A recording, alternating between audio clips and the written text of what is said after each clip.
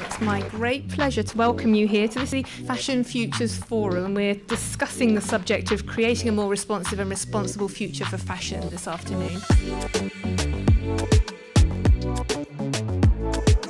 My name is Michael Kaufmann. I'm the Global Business Development Director for Online. We have collaborated with the industry to build this Fashion Futures Forum to bring together like-minded people from the industry. We're going to have influencers and YouTubers, small startups that are just making their strives to be a success in the market. And we're going to have big corporate presenters that are telling us the latest about their technologies and how they feel about where the future is for fashion. You know, when it comes to the consumer, I do think they buy into the story and the narrative, of what's behind the products, you know, how it's made, where do the materials come from. How do we use less? How do we make it environmentally friendly? And I think that's the type of thing that the fashion industry can start thinking of. The 40-plussers need all the education.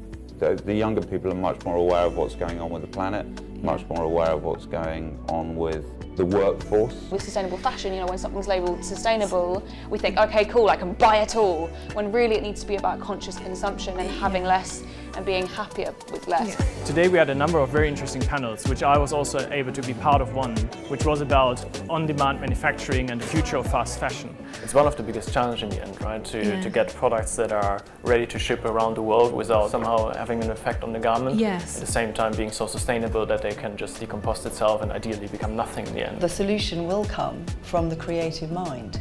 And the creative mind of us as a sort of group of designers to come up with new ways, new business models, new ways of doing things, to rethink the industry. Also, we had Hannah from the marketing team sharing the latest and greatest about RFID. Hannah Bernard, who is the Global Marketing PR Director at Avery, Dennison. So I was on the technology panel, and it was looking at how technology can facilitate transparency within the supply chain. So we were talking predominantly about RFID, the impact that a digital identity of the product can have so that you can essentially track it from source all the way through to the consumer.